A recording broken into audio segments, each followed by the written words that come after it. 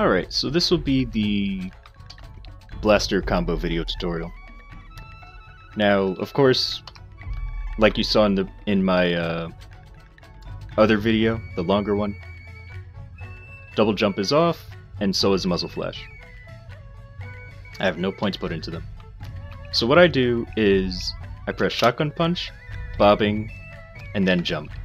The reason I press jump is because when using bobbing, you go through a long animation before you can do another skill.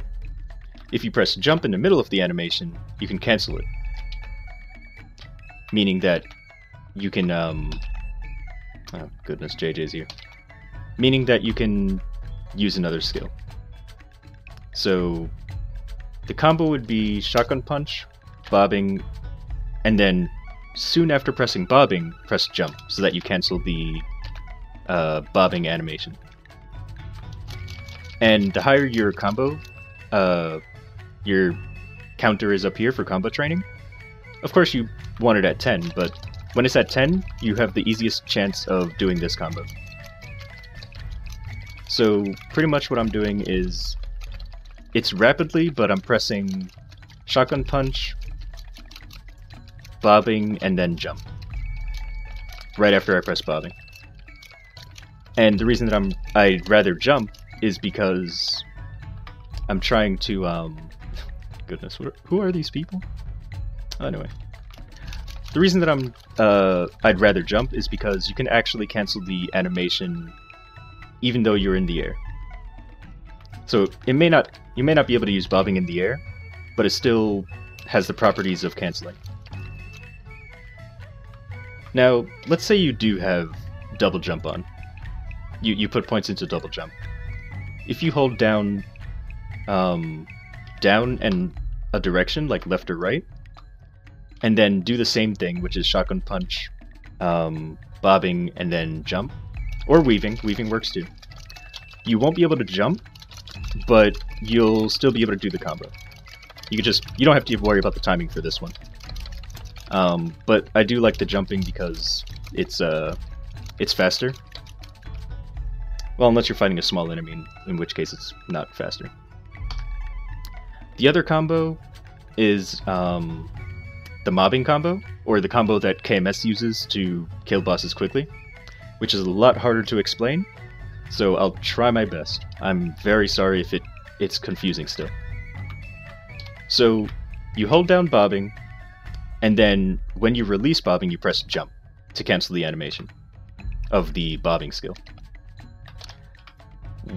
What I practice to get used to it is I hold it down, I let go, and then I press jump. And I just practice this a lot. Like as soon as I see bobbing come out, I press jump. And while doing that, you have to also press Magnum Punch. Because remember, when you press Magnum Punch twice, the second jump skill comes out automatically. So what I do is I press Magnum Punch as well as Revolving Cannon pretty much rapidly, so that I get this. Both skills come out at the same time, and it makes it easy. So what I do is I hold down bobbing, I rapidly press this, press the two skills, and then I press jump when I let go of bobbing. And eventually, you can do the other combo.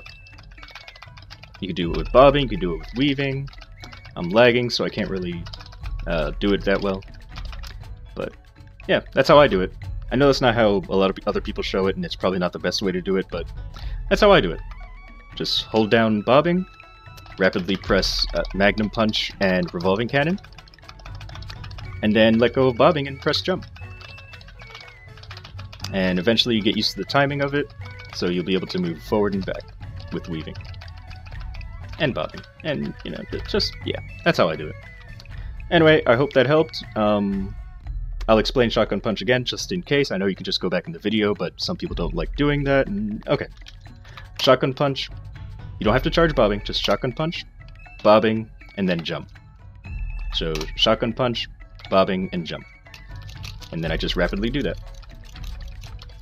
Like, if I had to put them in numbers, Shotgun Punch being 1, bobbing being 2, and jump being 3, it would be like 1, 2, 3, 1, 2, 3, 1, 2, 3, 1, 2, 3, 1. Like, it's really fast. but it's not like I'm just pressing them out of order or anything, or I'm randomly pressing them. It actually is in order, it's just that it's really fast. So yeah, hopefully this helped. I'm sorry if you're still confused. If you are, maybe I can try to make another video explaining it.